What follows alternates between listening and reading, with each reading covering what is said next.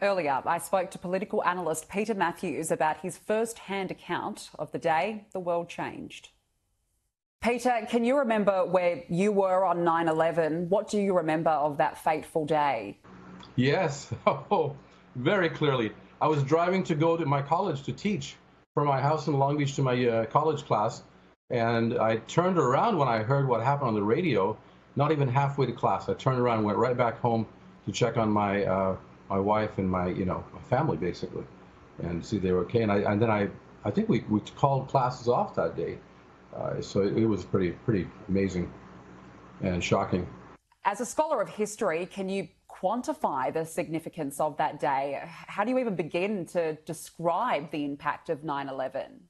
9/11 is a seminal event.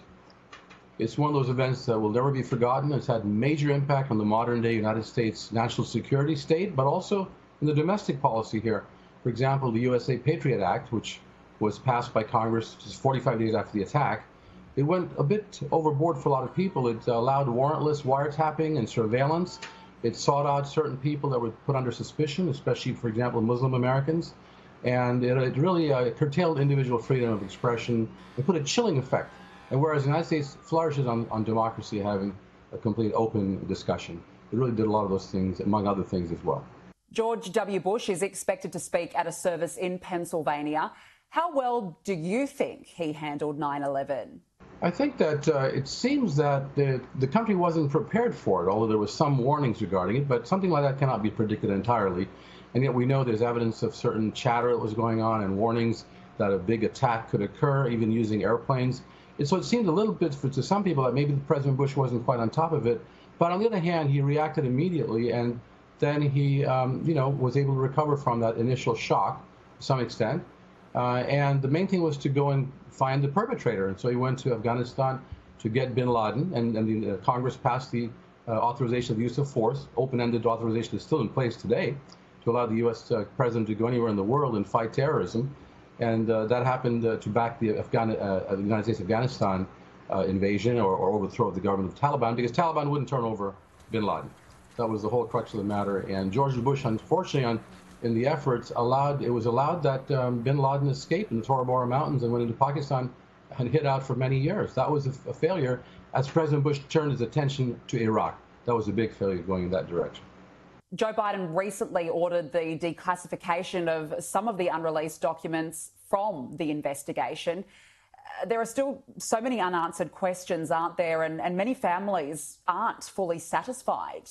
Absolutely. They would like to know if there were any involvement with Saudi Arabia in any way at all. And they would like to know why many Saudi nationals were allowed to leave the country just the very next day without being interviewed by the FBI.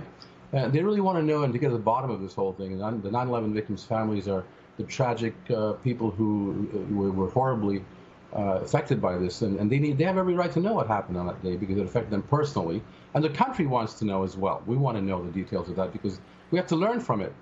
And otherwise, we'll never go forward, and there could be another attack again as well. We're not careful about this. The anniversary, as well as recent events in Afghanistan, give us cause to consider the so-called war on terror.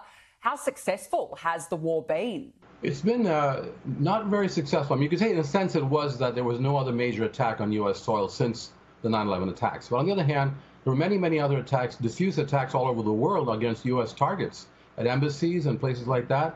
And so we haven't really won the war on terror. That's the whole thing. And it's an open-ended war without any real focus, as it should have been. And it should have involved our allies a lot more than what it did. President Bush took more of a unilateral approach, which was, I believe, a mistake. He could have involved a lot more of our fellow allied countries to give us information about the terrorists, about their bank accounts, intelligence gathering, and coordinated efforts together, even the military and diplomatic efforts on the part of allies, not just having the U.S. go it alone, especially when he went into Iraq. George Bush made a big mistake by going it alone, mostly in Iraq, and it had a big negative effect overall in U.S. foreign policy, in my view. Peter Mathews, thanks for joining me. Thank you.